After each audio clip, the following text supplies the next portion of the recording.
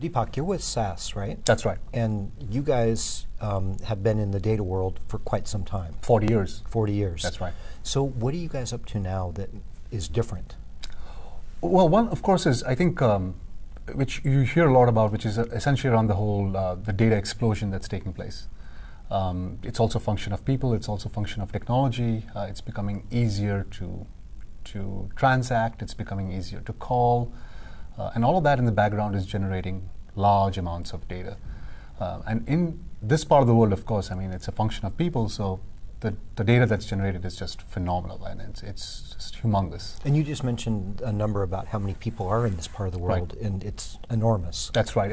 I think it's close to, let's see, there's around 1.1 from India, there's 1.2 from China, and around 300,000 from Indonesia. It's around close to 3.2 billion people that are part of the Asia Pacific all region. Carrying mobile devices and generating data and sensors and absolutely. And it's interesting because in some markets you have cell phone penetration of 120%, which means people have more than one. Yeah. Right? So it gives you an idea in terms of the devices that are floating, and also a lot of the manufacturing vendors are based around this part of the world, like Samsung and LG and Huawei. Yeah. So I think it's a large market in many ways. And so what do you guys do with those sort of partners? What do you're a data company, you've been for 40 years. Right. What are you guys up to with all this massive amount of data nowadays? Well, so that's a great question. So one of the things that we are seeing, especially in this part of the world also focuses a lot on manufacturing, for instance, and some of the vendors that we spoke about. So manufacturing is now looking at the next gen manufacturing, and you'll be hearing things such as an IoT, Internet of Things, machine to machine, robots. That's right. And so SAS is working a lot with these next generation manufacturing analytics, and helping these organizations benefit from that by processing the data, by doing analytics in the data, and then helping them in their quality control, helping them in optimizing the offers to customers. So it sort of touches pretty much every aspect of the organization's life, the manufacturing organization's life. Likewise for banking. Banking, we are finding a huge wave of a lot of unbanked people now coming into a sort of financial inclusion, and those people are now facilitating payments a lot more easier. E-commerce now is big in this part of the world, and a lot of transactions are taking place over mobile phones. Yeah, so like we compare like from Thanksgiving through Cyber Monday or right. whatever. One day in China is bigger, 10 That's times right. bigger than... That's right. Yeah. I mean, Alibaba this year made $14.3 billion on one day in e-commerce transactions. So it's a enormous scale. So imagine that's just the transactions, right? There's also the whole supply chain logistics behind it in terms of Do you have the inventory? Do you have shipping? All that? Correct. Getting that across, fulfilling that $1.4 billion worth of transactions. It's massive.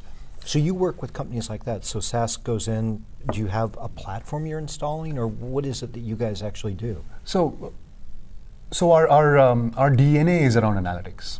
So we look at kind of business problems that these organizations have or could have, and look at how we can solve those business problems using an analytical workbench. Okay. So we provide the deep dive analytics of 40 years of statistical modeling.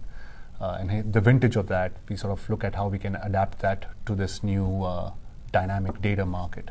And so is your analytics also looking at machine learning and predictive, and so you're forecasting where things are going to be rather than... That's right, that's right. So we started doing machine learning in the late 2000s. So we used to do a lot of neural networks, for instance, which is a form of machine learning. And it continues to grow. I think what we're looking at essentially are these new areas where machine learning is making a huge difference. And as you said, as manufacturing companies are turning on the switches of machine talking to another machine, those algorithms are now coming into play in those industries, and it's just huge. It's getting bigger. And it's getting bigger. Yeah. It's getting bigger. Yes. Yeah. They need a new law. Moore's law. It doesn't seem like it fits data anymore. It doesn't. Yeah. It doesn't. It's almost actually the entropy law fits data a lot better, because entropy of the universe increases. So similarly, data in the world is constantly increasing. So thinking about the world and thinking about the future, if we have this conversation next year in December here, what do you think will change for SAS, and what do you think will change for the industry? Well, so that's a great question, because one of the things